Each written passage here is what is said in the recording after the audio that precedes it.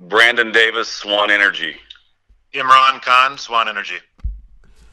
Thank you, Mr. Brandon Davis, Mr. Imran Khan, Swan Energy, for joining the program here today. We're trying out a kind of a news segment. So much of the economy has to deal with energy. Of course, energy's under the mining sector, oil and gas, coal, gold, silver, palladium, the different mining that's in silver. I mentioned all kinds of different mining involved. So we're doing like a money and mining segment. And first person I thought of, Brandon Davis, who's been on the show multiple times, and he's got fingers in a lot of different areas, mining particularly. And they're currently buying some natural gas leases. We interviewed some people earlier in the week on that. Jeremy it was. Yeah, that's right. I had to make sure I had my name right there. And then also with money, he does a lot of investing. He's brought in Imran Khan, who I have not met yet, but this will be interesting because, gentlemen, how are you doing today, by the way? Doing great. We're very, very well today. Thank you. How about you, Imran? I'm doing great. Thank you for asking. Well, good. And thank you both for joining us today because, people are really figuring out what's going on. They're trying to figure out what's going on. And one of the conversations we've been having is the energy industry really should be a leader right now in the economy. And the reason I say that is because the oil and gas industry especially is used to the volatile marketplace. They're used to boom bust cycles. The restaurant industry has never really experienced like the COVID-19 shutdown, and a lot of other industry have not either, but the energy industry has, especially the oil and gas industry. I was looking at a Houston Chronicle article where it says oil and gas facing its own energy apocalypse. And I thought, boy, we're getting into sensationalism here with the Houston Chronicle. I better get to the bottom of this. So, gentlemen, thank you for joining us today. Let's talk a little bit about of money and mining. Start with the oil and gas world. Of course, the crude life. We've got a very big oil and gas audience. And how are your guys' businesses doing? And what do you think about the energy apocalypse? That's hilarious. that is funny. It's like, okay, so what did you call 2020, was it 14, 15, 16? That was the downturn. Oh, okay. Remember? So that was the downturn. This is the apocalypse. Well, I can tell you this. In every downturn that there's ever been, or not that there's ever been an apocalypse, that's a big word. That's a big word. But we adapt. Make it work. Have to. Well, I think a lot of these guys are referring to, oil, looking like it hit negatives a few months ago and taking advantage of the fact that, it seems like there's a negative connotation around that. But if you look at where we're at, I mean, we're really not that far from, where we were before. And yeah, the volatility is there, but, that's oil and gas, right? Well, exactly. And that's one of the reasons why I'm glad you guys are joining me today, because not a lot of people have the leadership qualities to step up and have this type of conversation, because so many people are trying to do the herd mentality and follow what's going on in the media. But if they're using words like energy apocalypse, I remember back in 2014 and 15 during the downturn, I did an article that said, boy, we're at $35 oil and the Bakken is still pumping out 1 million barrels a day. Okay, I don't understand where the downturn is coming from. And so it's really different when the media can present a false narrative, or just really, I hate to say the word false narrative, but no, it really is. Your guys' thoughts on how the media plays into what's going on with kind of the money and management when it comes to the energy sector. I stopped watching TV on March 15th. And I have not watched it since, and I quit reading the news about the same time because it was all the same every day and ridiculous. So I don't have a lot to say about that. Imran may, because he does a lot more reading than I do, but I think it's horrible how everything, and not just that statement and an article you're speaking about from the Houston Chronicle on oil and gas, but everything is up 100%.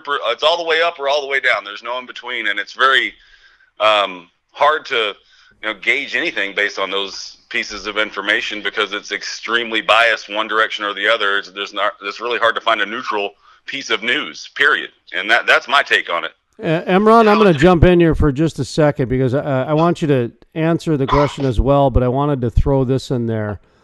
As a member of the media, one of the things that I've had trouble with, and keep in mind, I've won multiple awards for my journalism past, and so this is something I am qualified to speak on. The media has gone almost the way of Game Day, Sports Center, where you've got a lot of people that are playing a theatrical role in suits, and they're starting to speculate the news instead of reporting the news. And I find that very dangerous when you are talking about a mining industry which makes its money through speculation. So now if you got a trusted eyes and ears for the people getting into the speculation business as opposed to the reporting business, that makes it very difficult for the average person to trust the traditional media when it comes to these types of issues. Imran, your thought on that very layered, heavy topic I just presented you? Yeah, honestly, and by the way, I really do appreciate the work that you do, and in general, media as a whole. But let's really be factual about things, right? I mean, what's really fun to hear, right? I mean, stating actual facts about what's going on, and actually, quoting the different entities that are out there that are giving you good data, or throwing words around like apocalypse. I mean, the latter is what people are more, they enjoy hearing more, right? So I think that's part of the reason why you're seeing a lot of these types of situations happening out there. It's good news at the end of the day, and from our point of view, though, I mean, it's great because it gives us opportunities to be able to buy at better prices. Well, I don't think people necessarily like that word, but that's grabbing their attention to watch or read or whatever it is. I look at it like this, but the way you explained it just now, there's a company that I've bought and sold a few shares of here and there that trades futures, and so it's a future. They're trading oil futures, and they're on the stock exchange, and you can buy options on their trading. So basically you can buy an option. So basically you're taking 500 times more risk, but you have 500 times more upside. Same as the news. I mean, it's literally they're trading options on options, and it's extremely volatile and high risk. And that it's high risk because people are going to love them or hate them. And I think that the way it's kind of gone over the last 5 years is that's very, very differentiated from what it was. Where you had a bunch of neutral news and organizations and a couple of outliers on both ends, and now there is really not any neutral ones. They're all one side or the other, and it's crazy. I've never seen anything like it. But the beautiful part about this economy, this country, and the people that actually work, we adapt and make whatever we have to out of the situation that we're given. I've watched these businesses in Houston as this COVID situation happened, and they got shut down, and the ones that reopen and quickly adapt to the situation where they're selling toilet paper at restaurants, I'm just saying, and doing delivery for free and doing whatever they can to keep their business moving. It's the same exact thing we do in the oil business. Whenever prices go down, we figure out a way to make it work at a lower price. The same exact thing, and that's not ever going to change. And the apocalypse or not, I don't see it dying. I've heard people talk about BP getting out of the oil business and moving in towards a banking angle and saying oil and gas is dead. I'm like, no, it's just riskier than banking. So it's really, really simple. But anyway, I'm off topic a little bit, but you get my opinion on that. It's ridiculous and absurd. Well, I think you're bringing up a great point, which is reinvention, which is adaption, which is, even if you want to get biblical, humans are meant to be wanderers. So when it comes to the economy, you got to wander around at times. So there's a lot of different signs that say you need to change if you want to be relevant in today's economy. I mean, they got 3D printers that are printing homes now. I mean, come on. When we reset this economy, you're not telling me that these 3D printer homes aren't going to put out a lot of little small businesses. So there's a very interesting dynamic that's happening, and I think adaptation and change is really important right now. And one of the reasons I wanted to bring you guys on was to talk about this energy apocalypse. And what they were talking about is basically that, there's just a lot of people that are affected by the shut-ins. And that is true. I mean, there's frac sand guys, saltwater people, cleaning. Absolutely, there's a lot of people affected by the shut-ins. However, as we mentioned before we got on the air, they just printed $7 trillion more dollars. So there is more money out in the marketplace. Now, a lot of the banks have it, and they got it first, but it's still going to trickle down eventually. So get out there and go get it. How are your guys' businesses? I know you've got some trucking. I know you got in the mining sector with the gold, natural gas leases you guys are currently buying. Just kind of give us a rundown a little bit of some reality that's going on with the different sectors that you guys oversee. Well, I want to first say that the wells being shut in is affecting everyone in the industry, and it's what's helping the price come up, which is a good thing for everybody. So for whatever negative it created, I can assure you, based on what I've watched over the last month with oil price, it's definitely got more upside than down overall. But on the other side of that, I do have a gold mine, and I must say that once you find oil, it's not that hard to get it produced, and you can talk to, in Houston here, hell, we could walk through the building and probably talk to 10 guys that could help us figure out what to do with a well that we can't get to produce. But I can tell you, gold mining, on the other hand, is much more difficult because it's a lot less regular and a lot less consistent. And right now, with the economy doing what it's doing, the $7 trillion you just mentioned, my gold mine's actually for sale because it is prime time to sell it.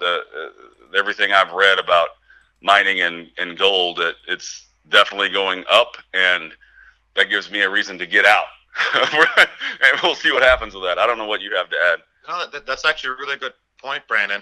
And, from that standpoint, as you mentioned, Jason, the $7 trillion being put in, what do people do, right? I mean, like when you have, in a sense, the opportunity for some type of inflation occurring, what do people go into?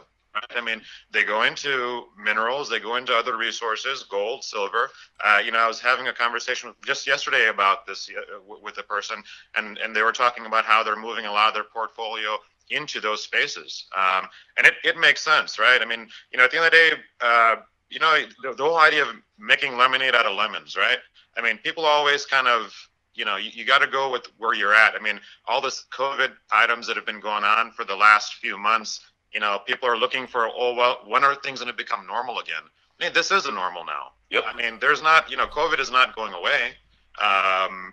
We're working on things. When we're looking at deals, I'm looking at pricing things at today's pricing. So when we're looking at deals, we're getting strip prices that are a lot lower, and we're using that. Our engineers are going through and evaluating things at a much lower number. And, people are selling at those numbers because sometimes they're over leveraged. Sometimes they have other things that are making them more money. But, deals are still happening at the end of the day. I think that's really a big thing to kind of understand and move forward with. If you're going to, I guess, sit there and wait, when are you going to wait till, right? It's better to average up or down in any business, right, to where you're always having some sort of deal flow rather than just sitting there and, waiting for that quote-unquote opportunity. Wanted to ask you guys about the renewable market. One of the things that I like about what Swan Energy is doing is positioning themselves with natural gas. Natural gas is not a bridge fuel, it's foundation fuel for the next 20, 30, 40 years at least.